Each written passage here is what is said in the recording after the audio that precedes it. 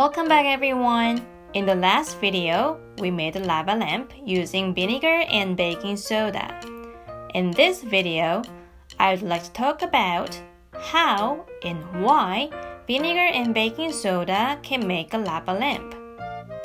When you add the vinegar, which is more dense than the oil, it sinks down through the oil. When the vinegar meets baking soda, which stays at the bottom, a chemical reaction begins. They produce carbon dioxide.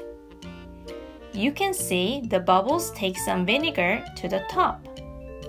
When the bubbles pop at the surface, vinegar droplets fall back down.